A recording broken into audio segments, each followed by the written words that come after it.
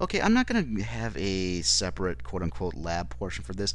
This command is very straightforward. There's not a whole lot to it. I'm on R1 here, and basically I've just issued a show run command just to show you that there's no passwords configured on this router. I don't have an enable password set up. I don't have any users or anything like that. I also don't have a minimum length password enforced. So unfortunately with this command there is no real show command to verify. It wouldn't be like show security password min length and would tell you what it was.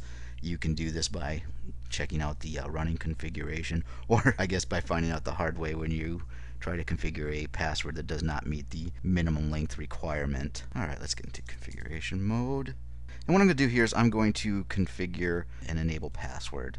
Oops. And we'll just make it packetlab.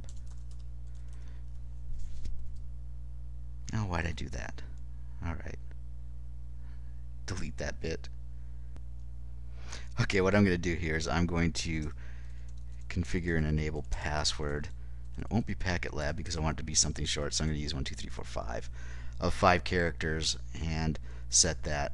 So what I want to show you here is with the security password min length, if I set a minimum length here now of, let's say, 6, and this is a command, this is the only argument that you can give it.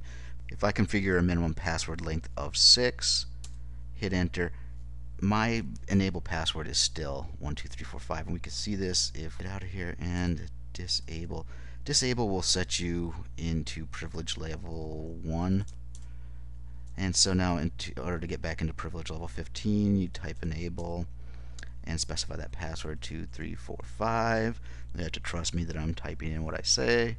Hit enter, and so we're in privilege level 15. So you can see it does not go back and retroactively check out the the passwords that are already configured on there. So even though you have minimum password length 6 set, it's not going to affect that pre-existing password. That might be something you want to keep in mind, that you're not going in and really hardening routers after the fact by, configuring this command and setting it to 16, because if you have something that's less than 16 for your password, it's going to remain that way. Okay, so let's get back into configuration. And what we'll do here is we will try to set a username password here. Username, packetlab, password 12345. So this does not meet the minimum password length requirement, and we should get flagged on this, and we do. So there you go. You can see it in operation here. So really, that's the crux of it. We could play with the enable password now and try and set it to something less, and we get the same thing. So now, what is interesting is what is the enable password?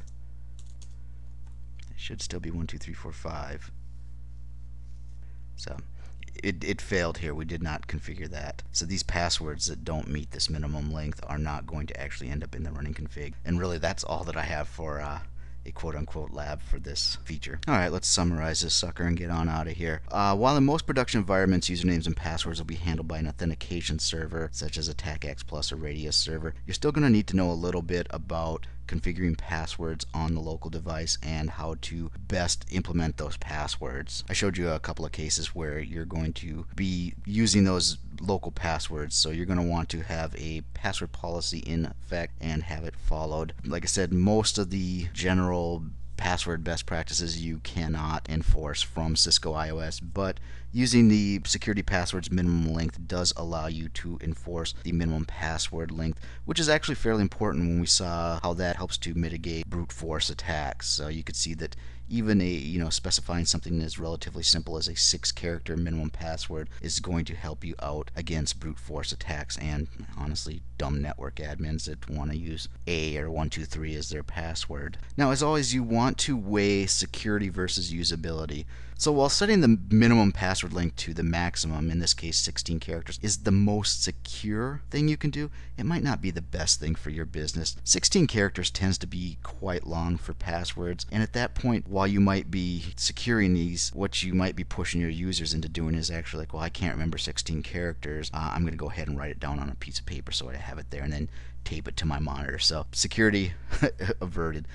Like I said, there's a fine line. You want to make sure that you're secure, but you're not affecting usability to the point where it's a pain in the ass. I think that Cisco's, I've gotten their supposed default of 6 characters. That's a good starting point. It's a good quote-unquote minimum length, because I would start out with a minimum length of 6 characters and then, go up to 7, 8, or whatever you feel comfortable with from there. Okay, so that's it for this lesson. Thanks for joining me in the Packet Lab. As always, I hope this is beneficial, and I hope to see you again soon.